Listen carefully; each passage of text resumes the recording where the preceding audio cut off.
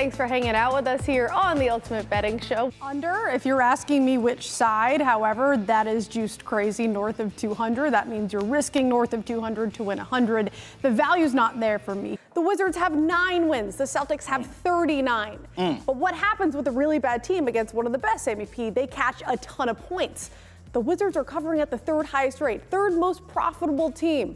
And that's because they're catching so many points. I'm not going to lay 17.5. What I will do is go with the Celtics over their team total, 126.5. You're risking 265 to win 100.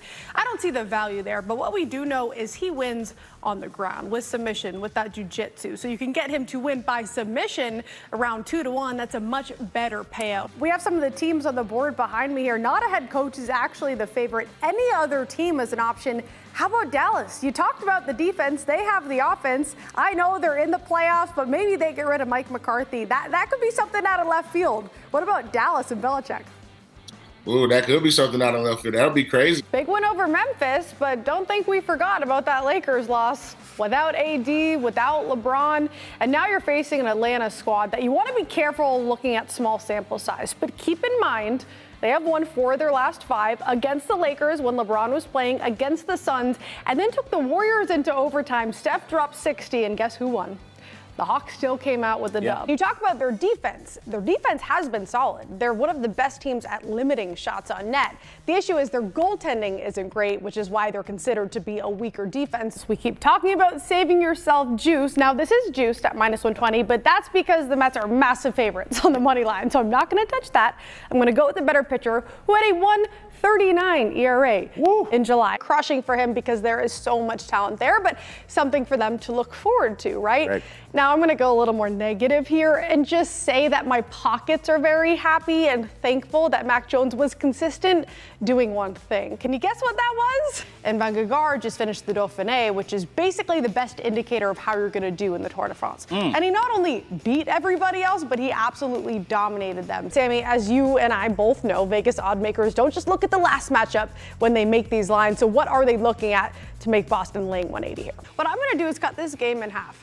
Pat's first half to cover. You're getting the hook over that key number of 3. I understand what the bookmakers are trying to do in terms of liability with laying 300 for the round of 16.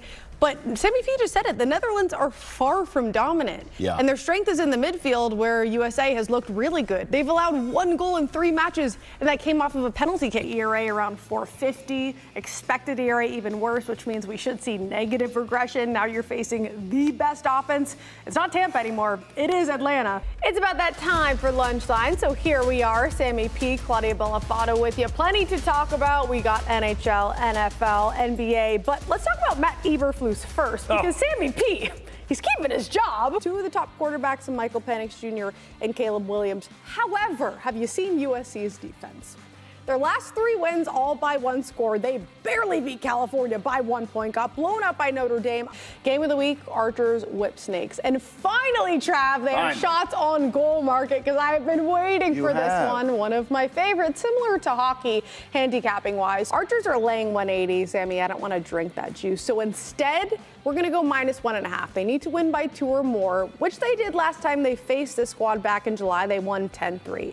And that's because they have Brett Dobson in net, one of the best goalies. They have the best defense, top offense. There's a reason they have the best record in PLL. We'll be right back, but a quick reminder, for more sports betting info, slide on over to NESNBets.com, click on the odds page. There you'll get all the info for tonight's action from 6 of the top sports books in the game. Still to come, we go deep with the Atlanta Braves.